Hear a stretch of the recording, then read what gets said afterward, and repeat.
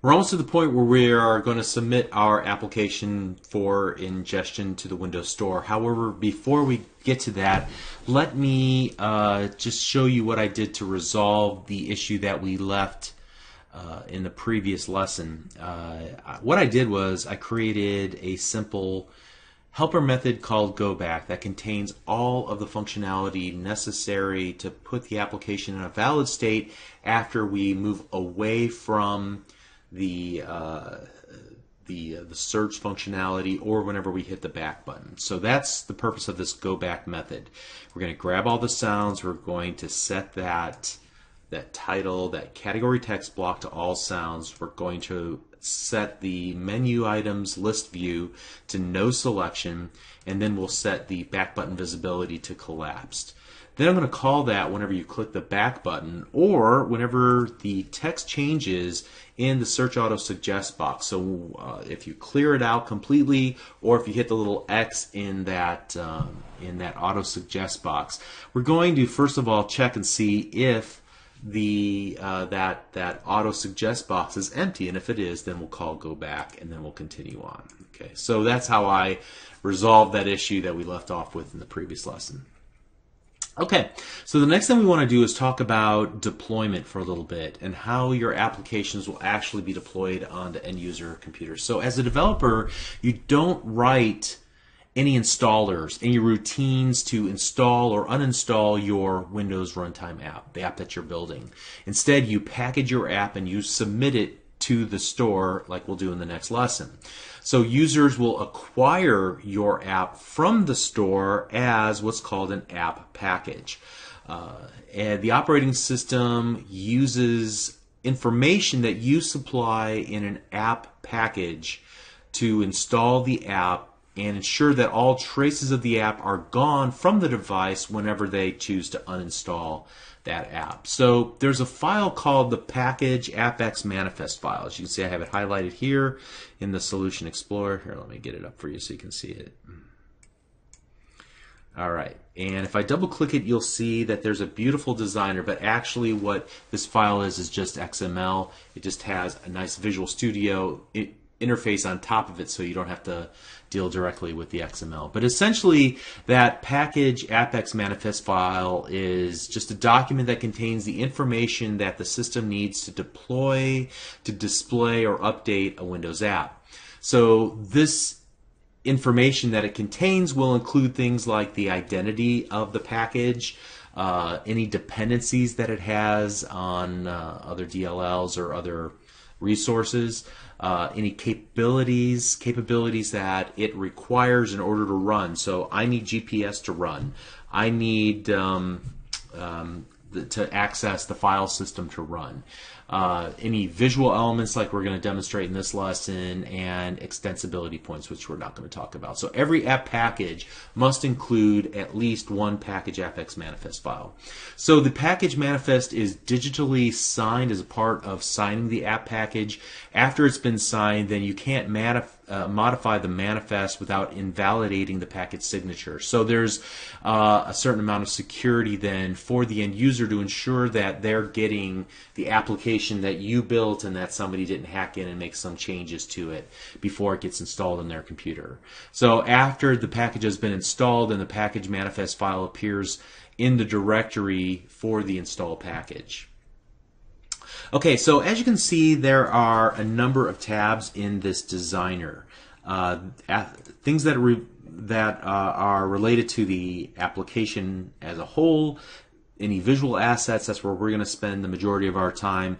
Capabilities, here's where I say, hey, I need the internet, I need the microphone, I need to make a phone call. That's what my app needs.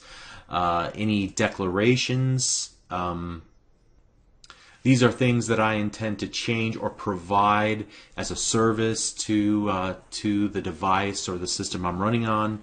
Content URIs, and I'm not all that familiar with, honestly, but the packaging is important from a Windows Store perspective. Nothing that we really need to change unless we update the version number of our application, and obviously we want to change who the publisher is. Let me go ahead and change that right now.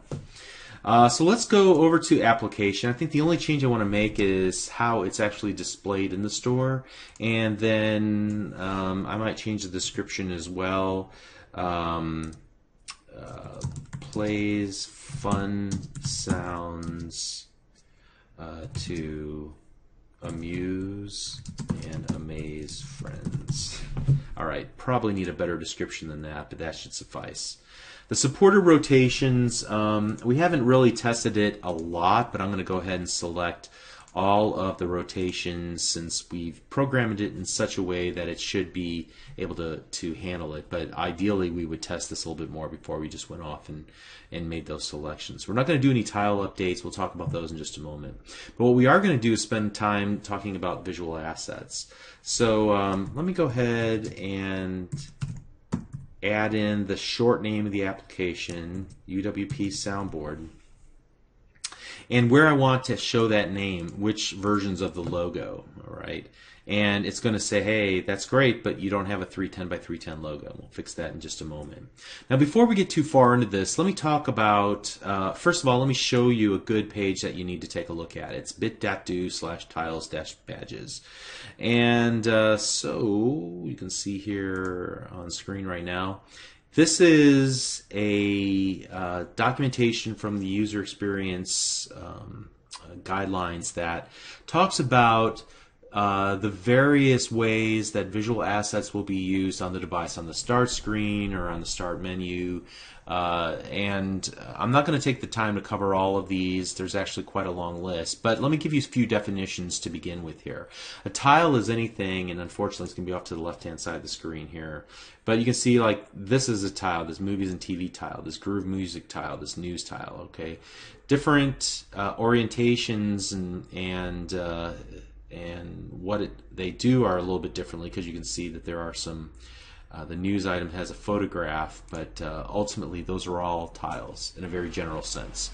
Now there's something called a live tile, which is which typifies that what they call the metro or modern user interface, where there's information that gets flipped, new information, different information. So if you have a news application, you might show 3 or 4 news stories in sequence or give some sort of an update. But this too is kind of a general heading for specific types of live tiles. For example, there are tile notifications, and these are usually, like if you see a mail program, you have 6 new emails, okay, there's usually a little badge at the bottom with a number that tells you how many items are new and updated and require your attention. Then there are things called badges, and that will show, actually badges show you the number of items.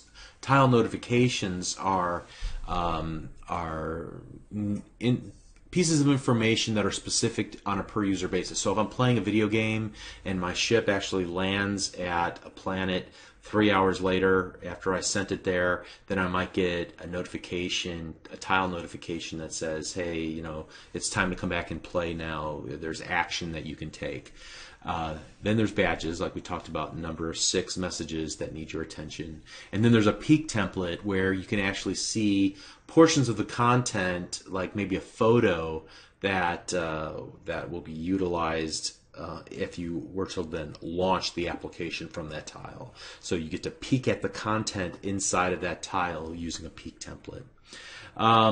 And again, you can take a look at these guidelines. Probably the biggest one that is pertinent to us for our application is that we should only use a small and medium tile. So there are different size tiles, as you can see here. There are different size and shape tiles, and one of the guidelines is you shouldn't use a large tile if you're not using tile notifications and if you're not using badges. So we should only use small and medium, not the larger ones. Okay. Now you'll notice that by default there are a number of assets that are already kind of predefined for you. For example, this square 150 by 150 logo. You can see that well, first of all, let me go to all image assets, and that'll give us a longer list. That usually what you can do is just choose one of the recommended sizes or two of the recommended sizes, and the other scales will be automatically generated for you.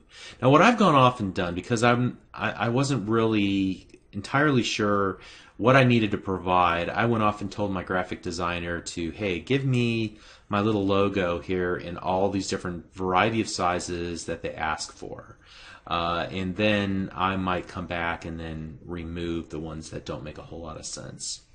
So I'm going to take some time here and change out, like for example, the square 71 by 71 logo. I might go here to the little ellipsis to actually select an image file to copy in this slot. I'm going to go into the assets folder, into my Package.AppManifest folder, and I'm looking for the 71 by 71 image, like so.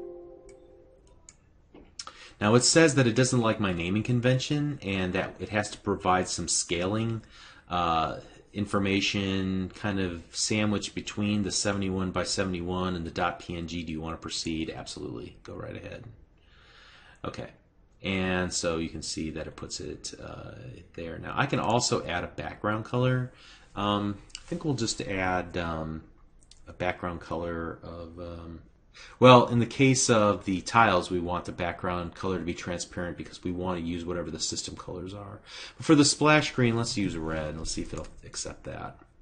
We'll come back to that in a little bit. All right, so let's go ahead and continue on here. I'll choose a 300 by 300.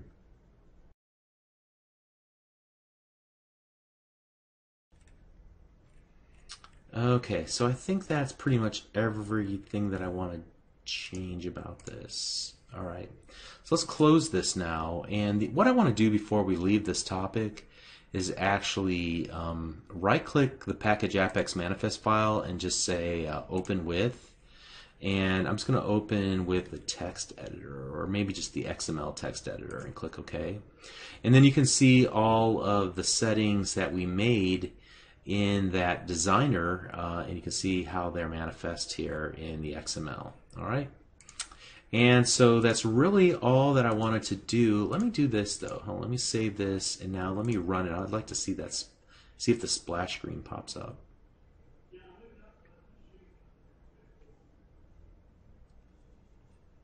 All right, and you saw the splash screen briefly there. That's really cool.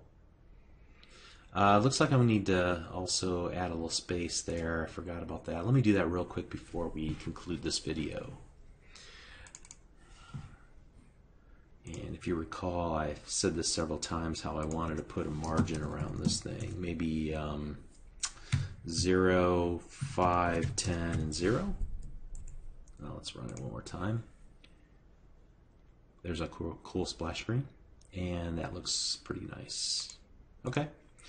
All right, so ideally we would test this a little bit more, maybe for run it on some friends' computers, other devices, test with the various mobile emulators that are available. But I'm going to wing it, and I'm actually going to try and submit this in the next video to the store. So we'll see you there. Thanks.